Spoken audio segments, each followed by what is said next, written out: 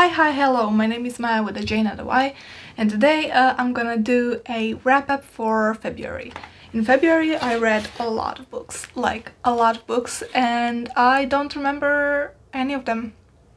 It's one of those months when you're just reading and reading and reading, and then you check the number and you're like, wow, that's a number, but like, ask me what I read, I have no idea. So now I'm just gonna go on my Goodreads and check for the first time. I did not prepare for this video, I want my reactions to be organic. Very organic reactions, like let's see what book I read and then I will be like, I have no idea what happened in this book. I don't remember this book. But let's see. The first book that I read is The Strange Grace by Tessa Gratton, and this book is about three characters, one girl and two boys, who are trying to stop this village from sacrificing every 7 years. They have to sacrifice one boy from the village, like the best boy, so they can continue living happy, have many harvests. They made this deal with the devil that they send one boy into the forest every 7 years.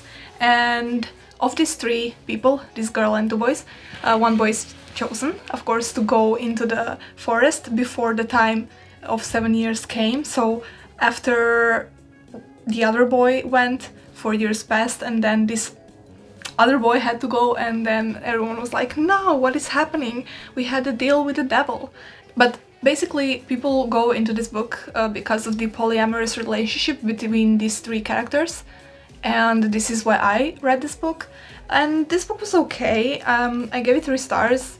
I didn't really thought it was that interesting. I just went into it because of this relationship, but the characters weren't studied all that much. They weren't really that in-depth, and the book was pretty short, so I didn't really connect with the characters, and I gave it 3 stars. The next book that I read, is How Not to Diet by Dr. Michael Greger. And this book, he wrote one of my favorite books of last year, How Not to Die, about veganism and plant-based diet and blah blah. It's the best book ever and it will change your life. How Not to Diet is definitely more about diet and less about exercise. Obviously, I don't know why I expected more exercise, but I do recommend this book. I think it's amazing, and there's so much research done for this book, and there's so many facts that are like, I could not believe that they're true. It's a great book. It's like for all of you health freaks. I'm a health freak as well, so yeah, definitely recommend. The next book that I read is On the Come Up by Angie Thomas, and that book, obviously I will read everything by Angie Thomas ever since last year. In the summer I read The Hate You Give, and I read it like in one day. I think it was phenomenal. It was important and necessary, blah blah blah, all of these like fancy words, but also like it got me in the feelings. So yeah, Angie Thomas is definitely one of my favorite authors. Whatever she writes, like, I will go and read.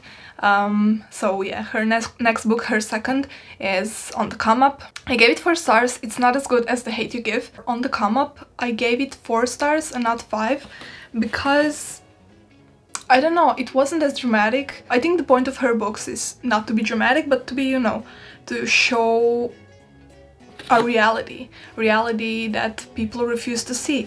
And I like dramatics, so 4 stars, I'm sorry, but I want more, like, you know, I don't know. I definitely read fiction to escape from real life, so reading about real life is always kind of like, oh, yeah, this is where we live. I wish we didn't. Moving on. The next book that I read was Heartstopper by Alice Oseman. This month I read all 3 volumes of the Heartstopper series of graphic novels. I don't know how many there will be. I think she said like 12. Heartstopper is a graphic novel. It's about 2 boys falling in love. That's all. That's literally all. It's about 2 boys in high school and their relationship, which sounds a bit boring, and it is.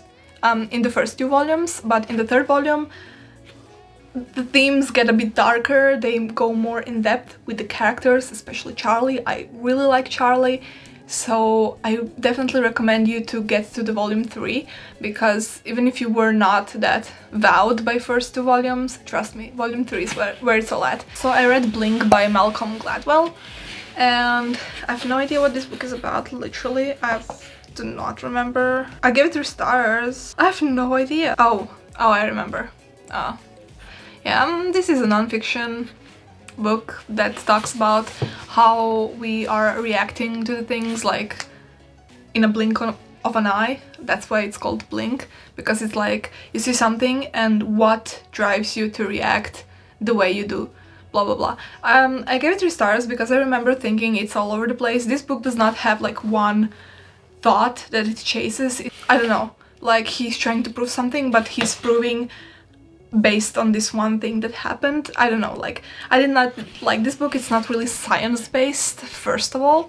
Second of all, as I said, like it's all over the place, that it doesn't have like one thing that it focuses on. So like what's the point of this book? I have no idea. Like, as you can see, I don't even remember reading it. The next book that I read, I really liked, and I also listened to it on audiobook, and you should listen to it on audiobook as well. And it's The Infinite Noise by Lauren Shippen. And if you don't know, this book is kind of like a prequel to the podcast The Bright Sessions by Lauren Shippen. And The Bright Sessions is about Dr. Bright, and she has patients who are atypicals, which means that they have powers. And in The Infinite Noise, this book is about this one patient of hers, a teenage boy, who has the power to feel other people's emotions. And it's about him and Adam, his soon-to-be boyfriend, so it's about how they meet and become like boyfriends. Yeah, it's also like about relationship, but it's definitely the type of book that you should read after you listen to the podcast. I know some people say you don't have to listen to the podcast, but I think like if you just read this book without the podcast, it will bore you to death, because nothing really happens in this book. It's just like, it's just a beautiful feeling of being with these characters, because I finished The Bright Sessions, this podcast, and I was really sad and I wanted more, especially from these characters. So listening to them, because the voices were from these 2 characters from podcast, so just listening to it, it just brought me back to the podcast. Although, as I said, nothing really happens. It's really purely subjective opinion, which most of opinions are, if not all, subjective opinions. Next book that I read was actually raised from the unfinished pile, because I don't know what it is. I just cannot let books be unfinished. It's The Upside of Unrequited, and Becky Albertalli has a new book this year. So I was like, okay, I'm gonna finish this book and give her another chance. I liked her Simon versus the Homo Sapiens Agenda, and I liked Leah on the Offbeat. Albertalli has a really specific writing style. Imagine a blog on Tumblr, a fandom blog, fandom puns, like Doctor Who, Sherlock, Harry Potter. Imagine these puns and this blog in person format. This is what Becky Albertalli's characters are. And it's really annoying. It's so unrelatable, because no one acts like this, no one speaks like this. This book is about this Molly Peskin Suso. Okay, Molly Peskin, that's her name, I forgot. Molly Peskin Suso. And she has a lot of crushes. She has a sister, and the sister has like found a girlfriend, and now Molly feels left out and she wants a boyfriend. So she has these 2 potential boyfriends, and it's like drama / relationship with these boys. And the relationship with her sister is totally like out of the picture. I thought the relationship with her sister was so bad. I just didn't like it. I don't know. Her characters are not realistic. I think that's the main problem. Next book that I read is the best book that I read in February. Next book that I read is the book that just warms my heart, and at the same time I just got cold all over. This book made me feel so many things. I also made a review of Nevernight by Jay Kristoff. Also made a review, so you can check it out here or somewhere. This is how much I was impressed by this book. Dark adult fantasy. It's about Mia, and she goes to this assassin school in order to avenge her family. She needs to kill these 3 people on her list, so it's kind of like Game of Thrones, like Arya, like she has this goal and she needs to fulfill it. And it's kind of also like Harry Potter, because it's this magic school with other teenagers who are also like wannabe assassins, so they're all like sociopaths and psychopaths, and everything is like dark, and there's a lot of betrayals and friendships and loves, and just there's also this cat, which is like the shadow cat, which Mia has like this shadow magic thing where she has this cat that advises her and takes away her fear, so that's beautiful. And a lot of other things, and everything is like in my review, but I love this book. I gave it 5 stars and I cannot wait to go to the part 2 of Nevernight Chronicles. Oh, it's another DNF revival. Well, it's literally the most hyped up book of 2019. I almost gave it 2 stars, but I gave it 3 stars. And it's Red, White, Royal Blue by Casey McKeeston? I'm sorry. I didn't like this book. I didn't like this book. What I wrote, why I didn't like this book. Everything is fluffy and cartoonish. The characters are unbelievable. Some books have such strong characters that you feel like you know them in real life, but this book is the exact opposite. Throughout the whole book, I felt like I was reading a book, nothing more. I was not in there, in the plot, among the characters. I was acutely aware of how unrealistic it all was, and I don't mean the plot, but the execution. Reading this book, I've come to realize that I love people dealing with real problems like past traumas, anxiety and depression alongside love, not just love like some kind of middle school fantasy fairy tale come true.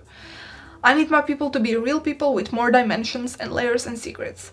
Not like Red, White, Royal Blue, where everything seemed like some fanfiction. I was really mean, like, oh my god, on Goodreads I'm so mean sometimes. I don't even like realize.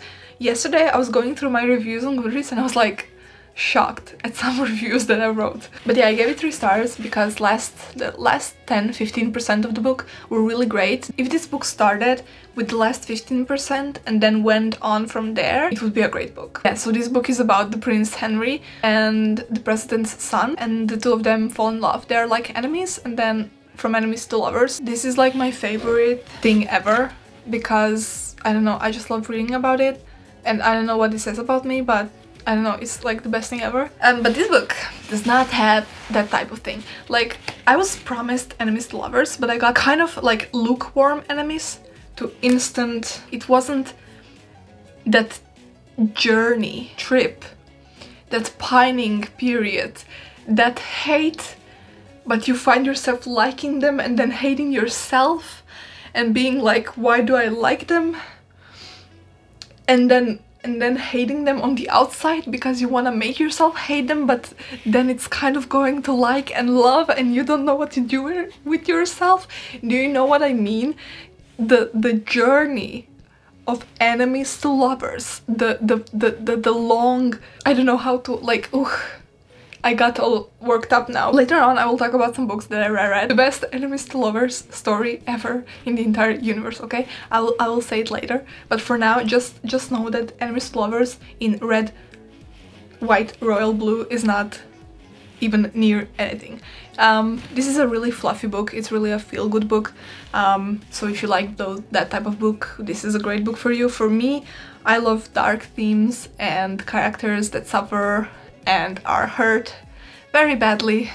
I don't know why. I like my characters to suffer, so this also says a lot about me. The next book that I read was The Inexplicable Logic of My Life by Benjamin Aldir Sandys. He wrote Aristotle and Dante Discover the Secrets of the Universe, which is one of my favorite books ever, so of course I was gonna read some of his other works. Timing for this book when I started it just wasn't right, and I almost DNF'd the book. I didn't DNF it, I continued to read it, and then I realized, wow, it's so true when they say that the timing for a book is the most important thing ever. But this book is about this boy just became senior in high school and he's got all of these problems, like with his best friend Sam, and she has problems with her mother, so this bothers him.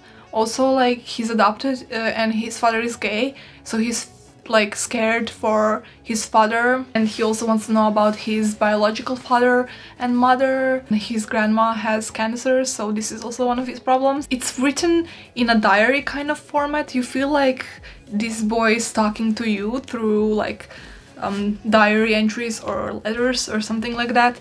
The chapters are really short, hard-hitting. I don't know, each chapter is really like, ooh, you know, chills. This whole book is bittersweet. I would call it like really, really bittersweet because it offers hope, like hope in the future, but it also like tells you that not everything is good and you can't change stuff that are not good because there would be no light without dark. I really recommend it to everyone who feels sad and lonely, or maybe, you know, this seasonal depression thing. But don't go into this book expecting Aristotle and Dante, because it's not about that. It's not even like similar.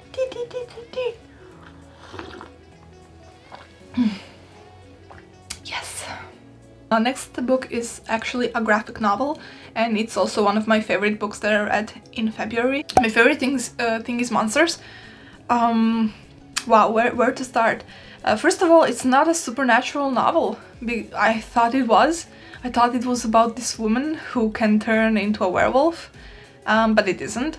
It's about this girl who wants to be a monster, so in the comic she's depicted as a monster, and she just sees herself as a monster because she wants to be a monster, because her favorite thing is monsters. But this is not a supernatural novel. It's set in the 60s, I think, and it deals with really serious social problems like bullying, racism, just living in the 60s. And this girl also like wants to be a detective, so she wants to be a monster detective. At the beginning I didn't really know where the plot was going, but as the story progressed I saw that it was actually about this girl Karen uncovering who the murderer of her neighbor is. Her neighbor Anka, and she's from Germany and Jewish, and then she was murdered just a few days before this story started in the graphic novel, so Karen wants to discover like who the murderer was. Anka's story is so fucking hard-hitting and beautiful and horrible at the same time. I gave this novel 5 stars because I love it.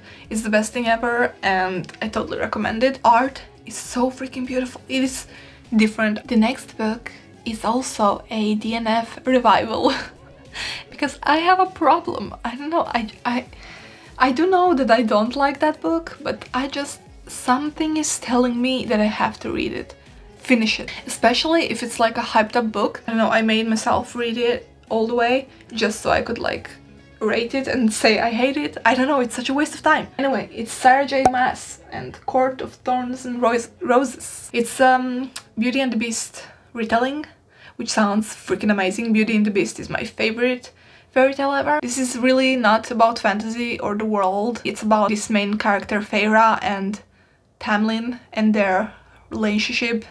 It's really, I would genre this book as romance, not fantasy, because it's really not about these fantastical elements at all. It's kind of enemies to lovers type of thing. It's a pretty instant lovey. Writing was okay. We have reached the point where I can talk about the books that I reread with the best enemies to lovers plot ever in the entire universe of all enemies to lovers plots and romances. And like, I'm not against romance. I don't want to read romance as the main thing, but romance like in the wider context, and especially if it's enemies to lovers, and especially if it's queer, like this is my type of thing. I cannot even like, I'm gonna tell you which book it is. I just need a moment. It's not the book that will ever be type of book that will be read in schools or anything. It's just a feel-good, fun book. It's The Captive Prince by C.S. Packet. I don't know how to pronounce it. I was so scared. I wanted to read it so many times, but I was just so scared that I would hate it the second time around, because all the things that I heard about it were like not really good things. I'm so glad I reread it. I'm so glad. I needed some distraction. I needed something that was just like kind of trashy, but also like really fun and beautiful. There's a lot of trigger warnings, so I'm just gonna put it out there. The first one is like, just get it over with, and gets to the second and third one, which are the best, beautiful, most wonderful things in the entire universe. Lauren, one of the main characters, is such a bitch, but also he's like cold and beautiful and everyone wants him, but he doesn't want anyone, and he's like has a lot of traumas that he has to deal with, and ugh, my god, I don't know, I cannot. These books, like these books and this like enemies to lovers plot is everything. It's literally like the conversations between main characters. The dialogues in this are so smart, and like the whole plot is so smart. Totally recommend these books, they're beautiful. The next book I read was something for my research and school, blah blah blah. It's the history and culture of Japanese food, and I'm really curious to see how Japanese diets changed so much, because they were like Shintoistic Buddhist diet before, and then suddenly like they started eating meat, and there was this meat ban all the way to Edo period, like all the way to 18th, 19th century. So I'm researching about that, and I read this book, History of Japanese Food by Ishige.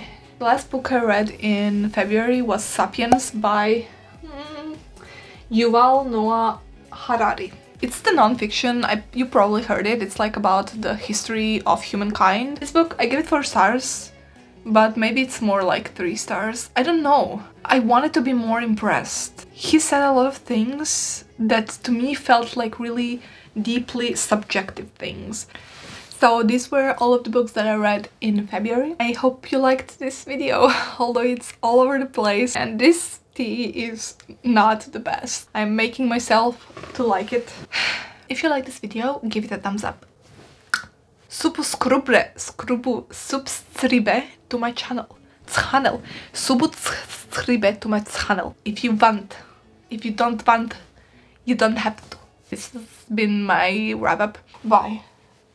Bye. Bye. Bye.